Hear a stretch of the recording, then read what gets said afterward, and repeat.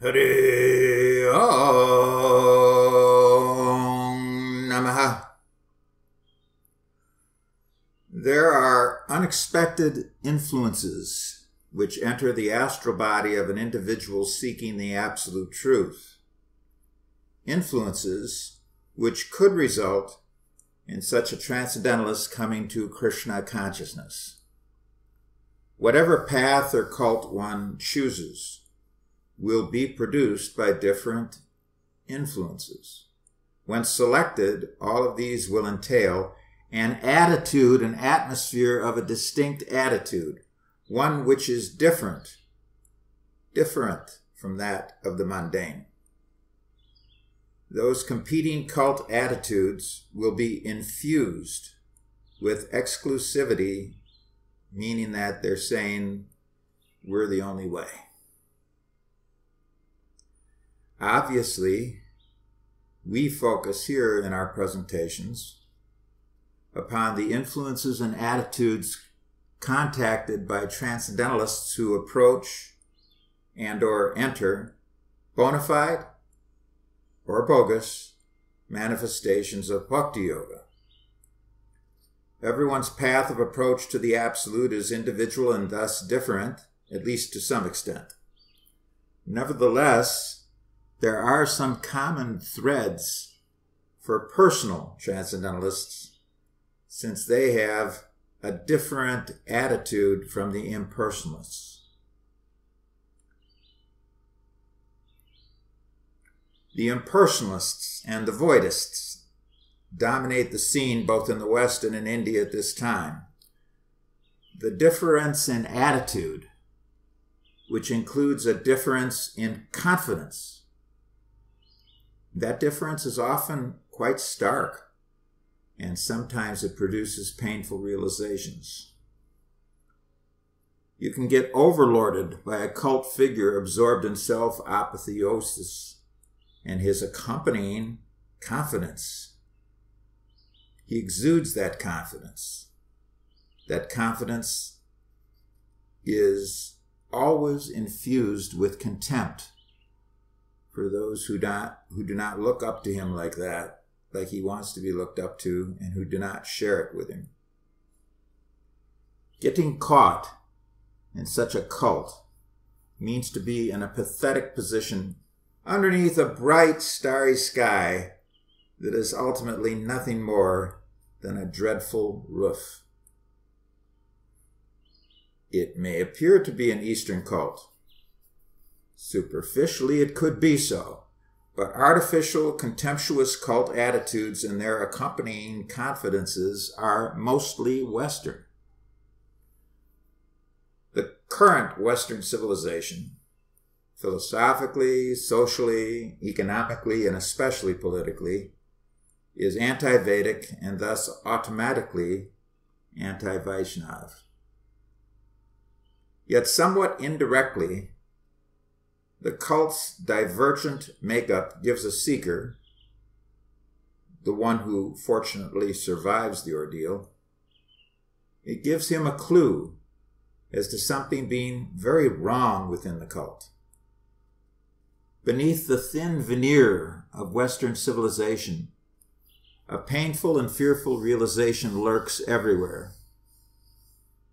And the realization is this: those you contact or have to deal with have the same bestial and reptilian mentalities and emotions as are found where subhuman entities populate the uninhabitable forests and swamps of this lonely outpost we call Earth. Now, there is a Sanskrit word called ashrama. Most of you have heard of it. It means shelter. There is also the well-known term guru. Guru means heavy with knowledge and realization. A genuine guru forms an ashrama, generally, wherein those who come to him for protection receive it in his ashram. His Divine Grace A.C. Bhaktivedanta Swami Prabhupada attempted to create an international house in which all genuine seekers of the absolute truth could take shelter, live happily, and make progress on the path to perfection. This attainment of perfection is called siddha. We have spoken about it previously. In order to transcend the cycle of birth and death, which in Sanskrit is known as samsara, it is imperative that you transcend whatever vestiges of animal and reptilian life are still present in your astral body. You cannot do that within a cult where its leaders are still loaded with those proclivities. A genuine bhakti cult helps you, but not a sahaja cult. It does not help you. All genuine transcendentalists know this, but when someone initially becomes a seeker of the absolute, he or she sometimes does not know it. However, the realization comes soon when accepting the yogic path, and it can be quite scary. Nuclear jitters are one thing, and we are in another period where they are re-emerging, but the existential jitters of realizing how the so-called man or woman you are dealing with is internally little more than a two-legged animal or reptile, that's another thing. It is a constant social factor, and that alone makes it fearful. When it is also the actual situation within a bogus manifestation of bhakti yoga, let me tell you, it's far worse. You come to the shelter of a guru in order to escape existential fear, and that freedom is provided, or it's supposed to be provided. It was provided for all newcomers to Prabhupada's branch of Lord Chaitanya's Hare Krishna movement in the latter half of the 60s and most of the 70s.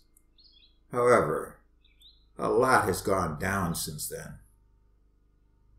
It's a scary realization when you actually see, and the Sanskrit word for this is vijnana, when you actually see that you are dealing with so-called devotees whose intoxicated minds are absorbed in delusion, envy, violence, hatred, overlording, aggrandizement, fury, and greed. When you realize a two-legged animal with tilak on the forehead and kunti beads on the neck, perhaps carrying a danda, for what he is,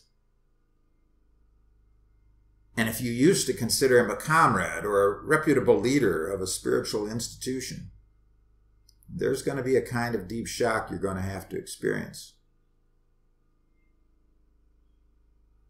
That shock produces a cult variety of existential jitters because that's where you're living. And that is where now everything is in your life. There's no shelter. But Prabhupada was supposed to have brought us that oasis. Are you picking up on what I am putting down here? It was that oasis for a while. You come to what appears today to be a Hare Krishna oasis or shelter from the burning fire of what's underneath the thin veneer of Western civilization. You do so only to find out, even during the period of economy, that you have entered but another version, a much worse version of the same thing. An elder godbrother, once a somewhat close friend, has called the initial weeks or months that a devotee enters Krishna consciousness to be the stage of economy. Although I never heard Prabhupada use that terminology, it nevertheless makes sense.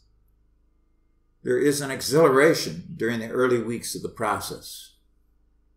Although the austerity is very tough, benedictions of various sorts come quickly and easily. It's an exhilaration. It could never have been experienced before because the topmost level of the transcendence is not to be found anywhere below it. In most cases, there's another factor. The devotee who finally reaches Krishna conscious faith, in Sanskrit this is known as Komala Shraddha, he's often previously gone through an excruciating period of research into other philosophies, sacred texts, in almost all cases so-called sacred texts, cults, and even religions, particularly of the Abrahamic variety, there is much relief to be had when a sincere and serious seeker of the absolute truth gets above and beyond all of that. There is so much relief when he or she comes to the plane of perfect teaching, perfect process, and perfect understanding of how everything fits without contradiction. This is initially achieved when you reach the first rung of Krishna conscious faith, philosophy, and process. Now, our presentations always center on transcendence. As such, we delve little into astral detours such as quote-unquote spiritualism, which is not rightly named. The many and various materialistic and empiric philosophies and groups, we don't give them much consideration. When a sincere and serious thinker rejects all forms of materialism, he or she begins search for the absolute truth. In the due course of that search, there will be philosophical connections, and decisions will have to be made. They'll have to be made constantly, based upon unavoidable confrontations. For example, is the absolute truth ultimately cosmic, void, impersonal, or religiously theistic? If it's cosmic, the argument could and should be made that transcendence would then be an illusion. During the era of the hippie high life, there was much talk about quote-unquote cosmic consciousness. It was considered by many of them to be the ultimate realization, and contact with it was believed to be made via hallucinogens. Yet, there are preliminary questions to consider. Does the advanced state of cosmic consciousness even exist? The answer to that is it certainly does. Can a human attain to this state of realization? The answer to that is that it's possible, but rare. Is cosmic consciousness, which obviously implies a kind of universalism as the ultimate paradigm of the absolute truth, is cosmic consciousness the topmost realization? Is it a form of pantheism? Or is universalism much higher than pantheism? Can either of them be considered theistic?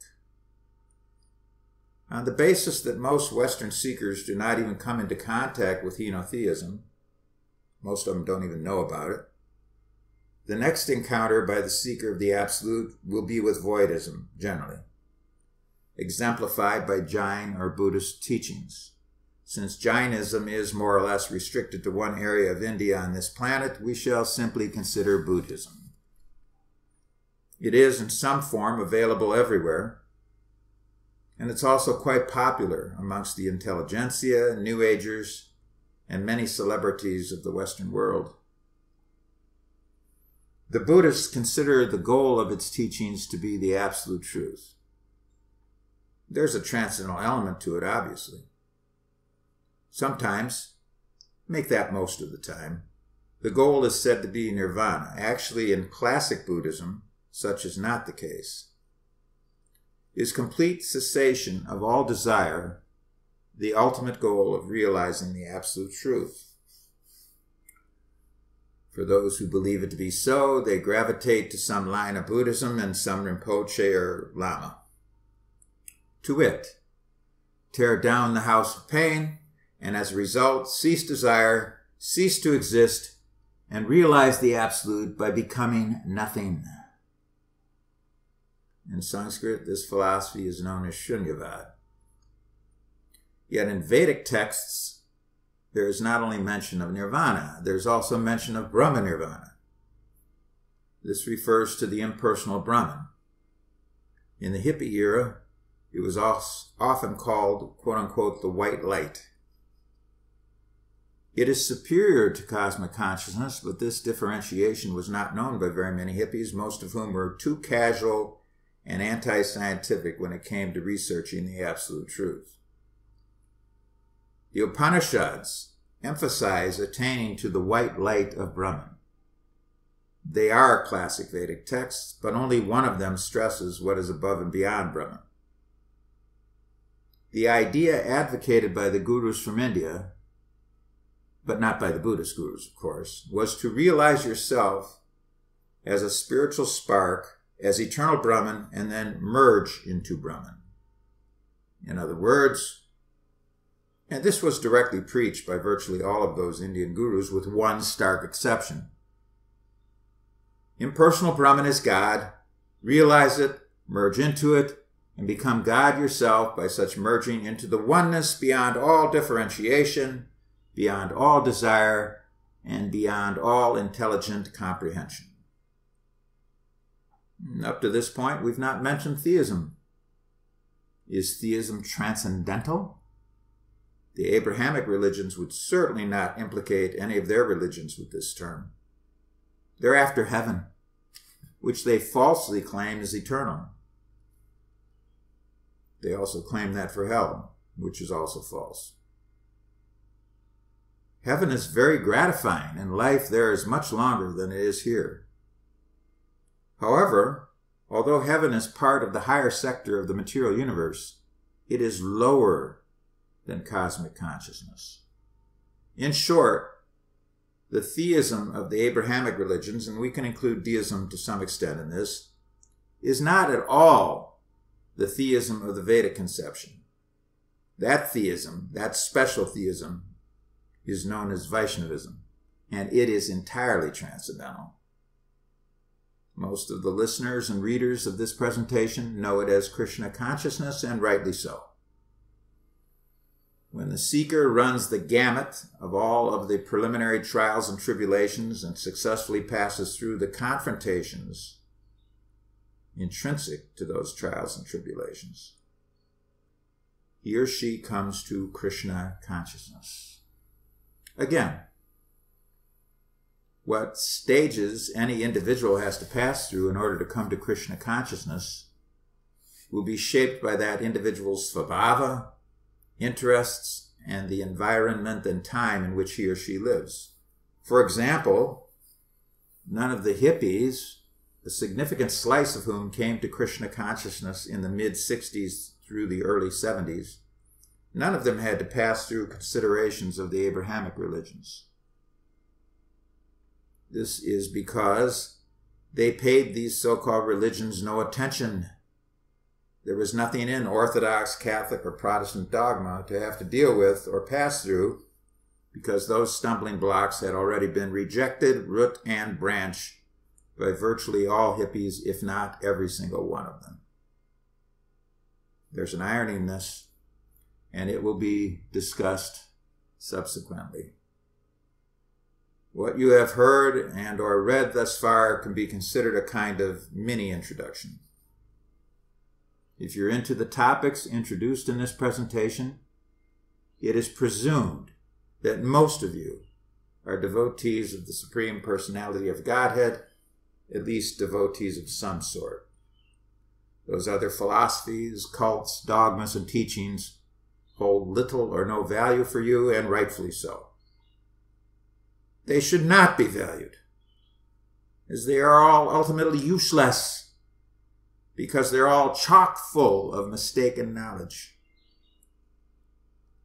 For the handful of you who are seekers of the absolute truth, and this is basically your first contact with Vaishnavism, then your host speaker has both very good and very bad news for you.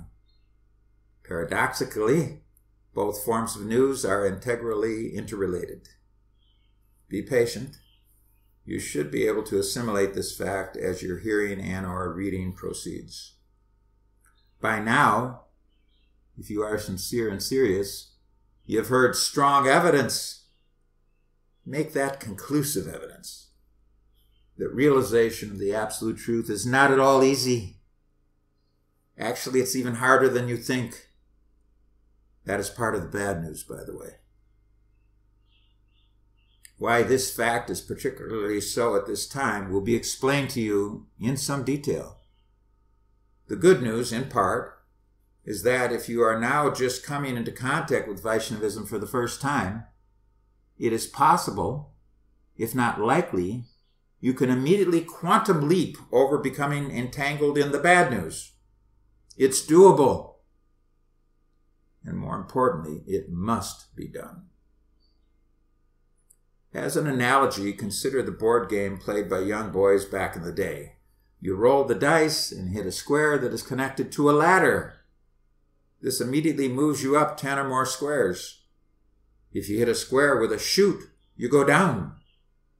The board game was called Chutes and Ladders.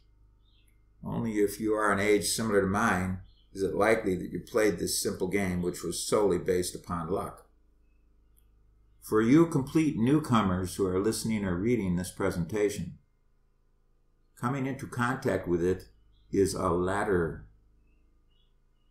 When His Divine Grace Srila Prabhupada arrived on American shores in the mid-60s, he inaugurated a branch of the Hare Krishna movement. That aforementioned stage of economy was part of the benediction that his initial followers received by serving him in subordination. Subordination is intrinsic to Krishna consciousness. When you come to Krishna consciousness, the material world and all of its countless factions work against you with very rare exceptions. Such was the case for the devotees who came to Prabhupada's branch of the Chaitanya tree in the 60s and early 70s, your host speaker included. Such is not the case at this time, however. You do have some things going for you now. They were not going for us back in the day. And these things going for you will be discussed subsequently. You have benefits we did not have at that time. The internet is one big example of that, and you're taking advantage of it right now. However, you have three big things going against you that we did not have to deal with directly until mostly after Prabhupada departed physical manifestation. These three major impediments are known as 1, the fabricated so-called ISKCON Confederation, 2, Niyamat, and 3, Ritvik.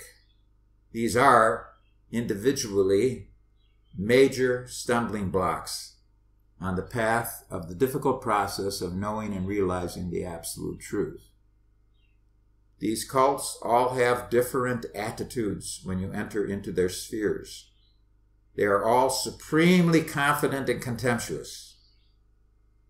However, they can be overcome, and you must transcend them. You must do so in order to reach the final goal of Krishna consciousness. Henceforward in this presentation, we shall primarily consider the fabricated so-called ISKCON Confederation. It's the mothership, the big kahuna of the three groups, and it is ultimately the most dangerous of the lot.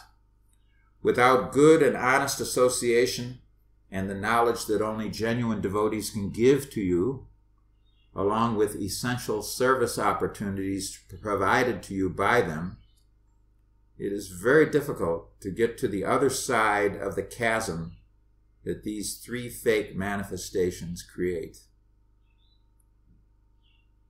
Tattvamasi.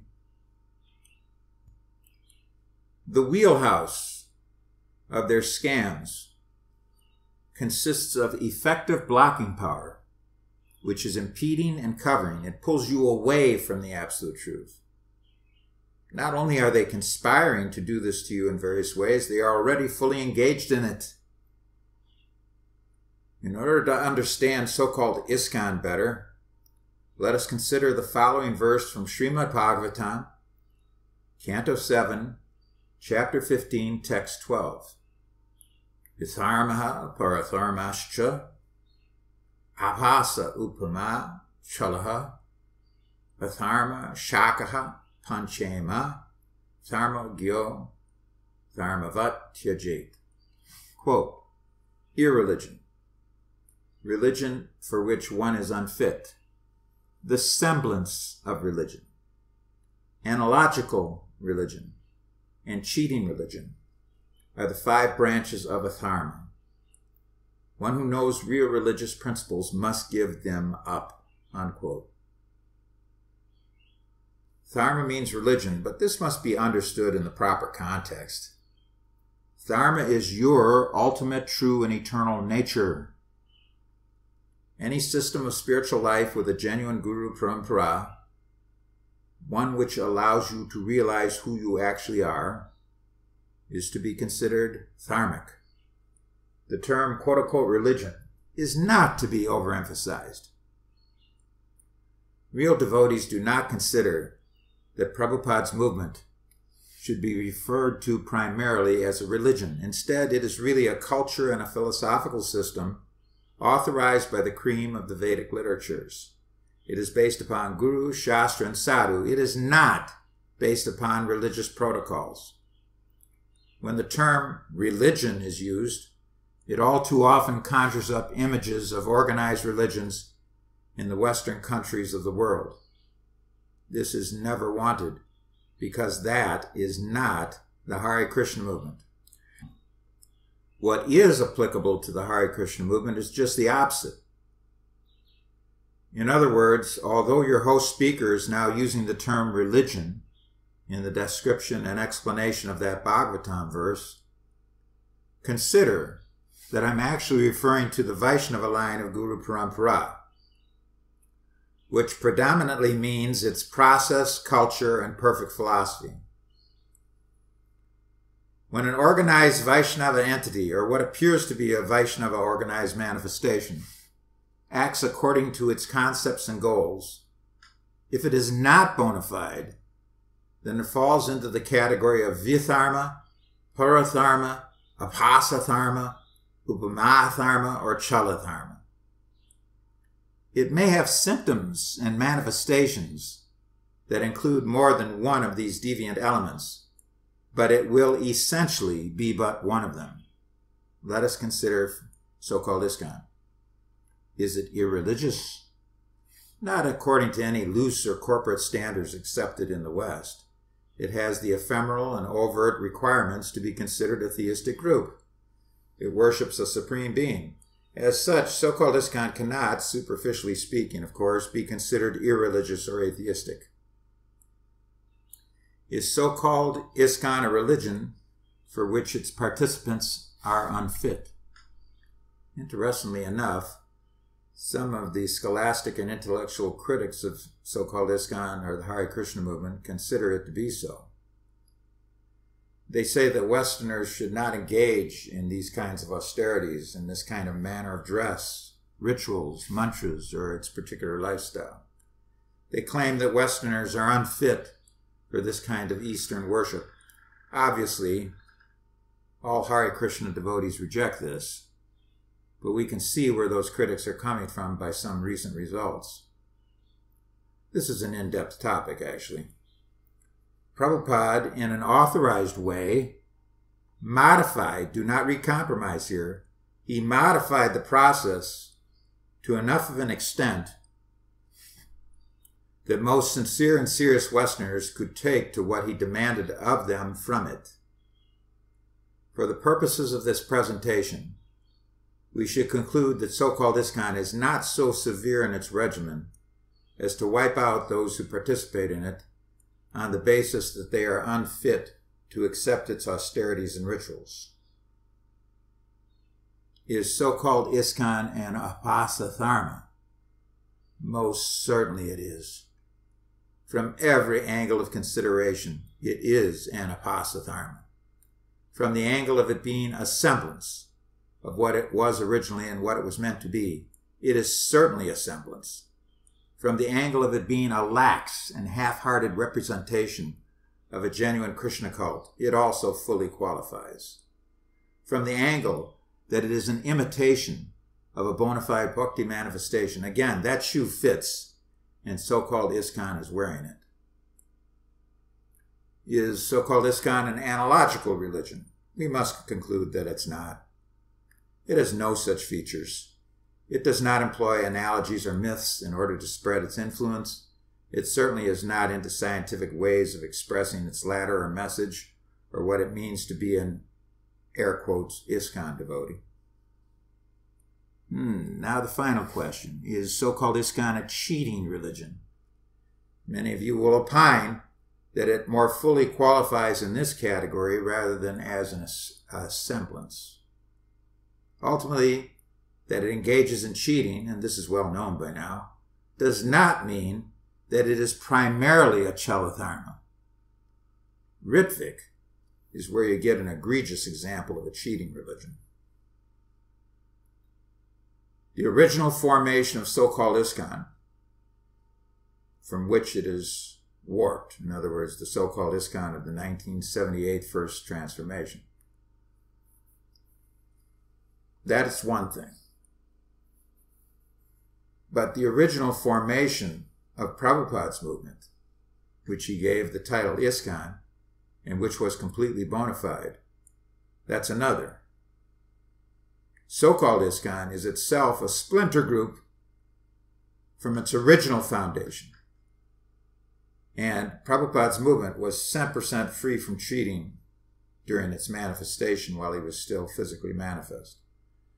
Your host speaker would argue that Prabhupada's branch of the Hare Krishna movement back in the day was the only organized Vaishnava entity in the Western world that was not cheating those who came to it, before it deviated in the late 70s, of course. Certainly, so-called ISKCON has cheating arrangements within it, but because of what it split off from, and because the teachings spread by the original entity are still to some significant extent available from it, so-called ISKCON cannot be pegged to be primarily a Chalatharma, because it's an Apasadharma. Although it is rather irreligious in that it now contradicts the regulative principles of real dharma, it is not to be categorized as a Vidharma. Although it is also a hypocritical manifestation, it is not to be categorized into the Paradharma category. Although it opposes the Guru Parampara, and although it misinterprets Prabhupada's intentions for carrying out what he wanted and ordered for his mission from it, it is mostly a semblance of the real thing. So another question comes up now. Why does so-called ISKCON still have the power to spread if it's only a semblance? What is the means by which it convinces people that it's the best way or the only way to achieve the spiritual world? For those who are unable to recognize the superficiality of its veneer of civilized behavior, which means those who do not know its actual history and how it took over, what is it about so-called ISKCON that still attracts? What is it about so-called ISKCON that still convinces? There are many reasons, obviously, and all of them cannot be accurately listed and explained in this presentation. As such, if we boil down to the essence of these obviously interrelated questions, what is the intrinsic quality? Is it a quality that is unique to so-called ISKCON?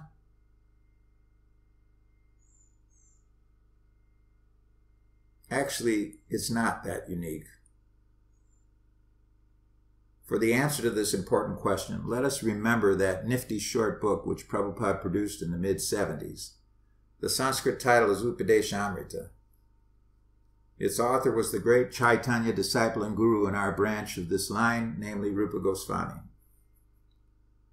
The English translation of that title is The Nectar of Instruction. We're going to focus upon the third verse of Nectar of Instruction, which is Utsahan nishchayad tharyat tat karma pravartanat sangatyagat sato vritahe shadvir bhaktihi prasidyati. Quote, enthusiasm, confidence, patience, straightforward dealings, renunciation of bad association, and following the footsteps of the acharyas are the 6 principles for achieving complete success in Bhakti Yoga, unquote. Now, which perverted reflection of these qualities becomes paramount in the deviated institution? When there is such a semblance of a genuine Bhakti cult, then many of its original and bona fide principles must also still be reflected in that facsimile. And such is certainly the case with so-called ISKCON. Satan is ignorance. And there is a great deal of it in so-called ISKCON. Indeed, Satan calls the shots there, but this is hardly recognized. We can probably find a potent clue which addresses the question accessed from this verse of the Upadeshamrita. Actually, we've already given you that clue. Confidence and attitude are inextricably linked. No sane person denies this. Confidence is essential in any successful endeavor. In terms of the perfection of Bhakti Yoga, that is reiterated in this verse from the Nectar of Instruction. Yet confidence is to be found in all cults. It is also generally found in the competing nation-states of the world, including much of each of the citizenry comprising each nation. The various Buddhist lines are loaded with confidence. Ditto for the Mayavadis. None of them lead to the perfection of yoga, the perfection of this rare human opportunity. Of course, we are including so-called ISKCON, Neomat, and Ritvik in this syndrome of overconfidence. Once you peel off the layers and get close to the onion's core, once you put almost all of the pieces of the puzzle together, you come to Krishna. When you do so, you will certainly be confronted with the fierce astral struggle between and amongst so-called ISKCON, Neomat, and Ritvik. Actually, considering Ritvik in particular, it has its own internecine conflicts within its own overall heresy. If you enter into that wheelhouse, you will find this out sooner or later. Probably sooner. As just mentioned, you will, from direct experience, if you enter any of these three splinter groups, you'll find the leaders in them loaded with confidence. It is unfounded overconfidence within the milieu of a cult attitude, one which is as obnoxious as it is dangerous. Those aggressive leaders exude extreme confidence. Sometimes it is of the oppressive, manipulative variety. When it's that, those saffron dissemblers especially demand an attitude from you. If they pick up that you're not exuding it, they may ruthlessly snap you for failing to shove all your chips full in. Now, what's the basis of their confidence? It has been mentioned repeatedly thus far. It is the all-pervading attitude of the groupthink, with individual agents of the Borg, all of whom are infatuated by the cult egregor on the astral plane, wielding highly contagious energy in order to crack those who have not yet fully bought in. Every cult forces its followers through deception, guilt, and doubt to develop a need to be reassured that they are accepted by its leaders. But there's a price to pay for that acceptance. You get nothing but spiritual degradation from it, but that obviously is not what's advertised.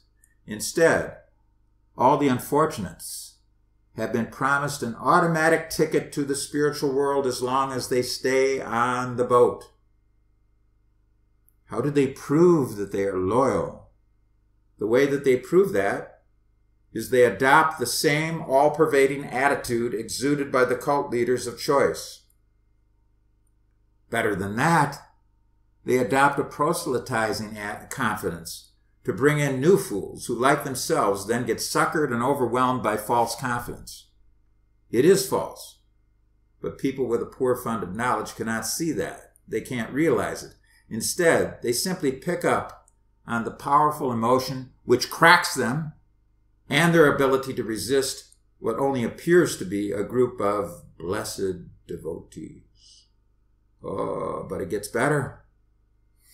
There's another price that has to be paid. A new false flag has to be worshipped. When replacing its exact opposite, this goes down through the emergence of a major transformation forced by damage control. We all have practical experience of this in the mid-'80s. The zonal scam was cratering due to major scandals, many of them of the sexual variety. The pompous glorification of Sahajis, posing as Mahabhagavats, was exacting a toll, and doubt was creeping in everywhere.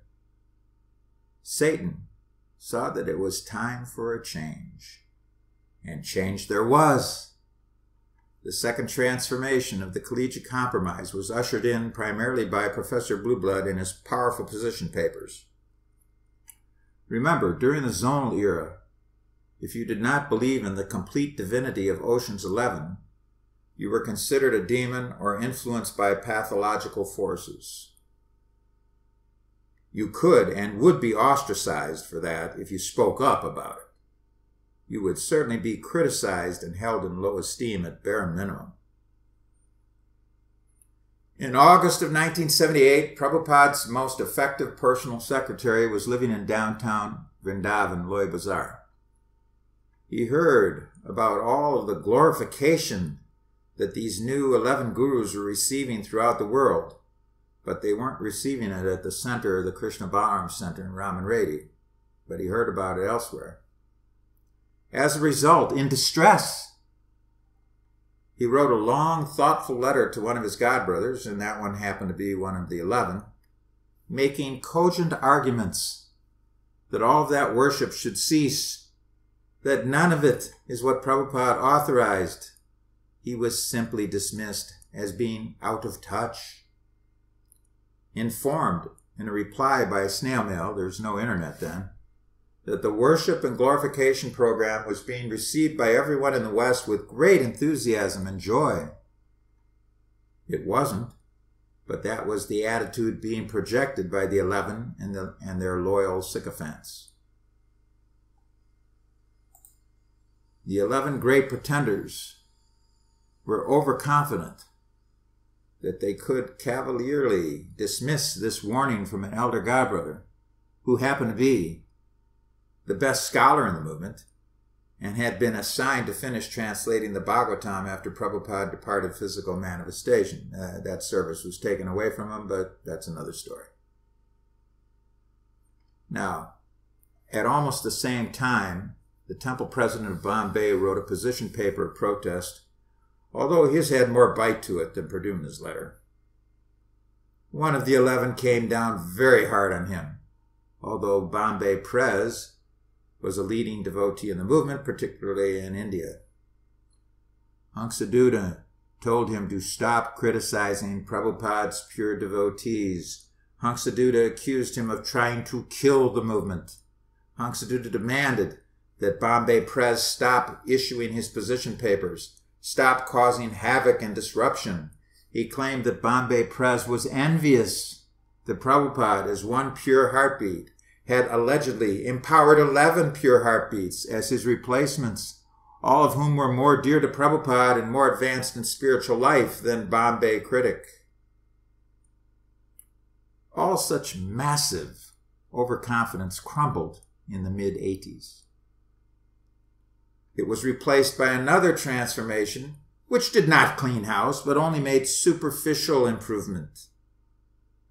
The Krishna consciousness movement is not meant for projecting improved superficiality into the general mix while corruption still lurks within it. There were some devotees, your host speaker was one of them, of course, who did not buy into the second transformation. In the second transformation, the current got switched from DC to AC, and you had to accept. The vitiated GBC approved the new dispensation. If you did not accept, then you were, like before, compared to an axe trying to chop down the tree of so-called ISKCON. All the fools did not want their initiations to be challenged, but the initiation was still intact when the initiating gurus were busted down to madhyams, although there were no such thing. They were sahajis, light years inferior to the status of a madhyam. Yet, a new overconfidence emerged in the Borg, and everybody had to accept it. A new flag replaced the previous one. it flew completely in the face of what had been accepted and promulgated before, but that elephant in the room was entirely ignored. There was a new cult in town. A new attitude was implemented. You cannot make progress in bhakti without confidence, and the new confidence of the new collegiate compromise was a transformation that every devotee, upon pain of ostracism, was obliged to make. This is how bogus bhakti cults operate. Realize it for your own benefit, for your own protection, and for your only chance to make real transcendental progress. The colossal hoax, known as the fabricated so-called ISKCON Confederation, is a pseudo-spiritual scam. Since Prabhupada departed, it has undergone 3 major transformations, all of them radically different from the one they replaced. The first transformation upchucked his actual movement, and a brand spanking new confidence was demanded. After that, it was one unauthorized concoction replacing the previous facsimile. According to time and space, if you were part of any of these, you were engulfed on the astral plane of the new groupthink attitude. The attitude you were ruthlessly forced to accept in the previous iteration was now condemned. Warlocks with dandas were the chief enforcers both times, along with their hatchet men. How can you have confidence in such an organization like so-called ISKCON? How can you have any confidence in these kinds of unpredictable, unreliable, and farcical reversals? Those are rhetorical questions, of course. Sadeva Samya,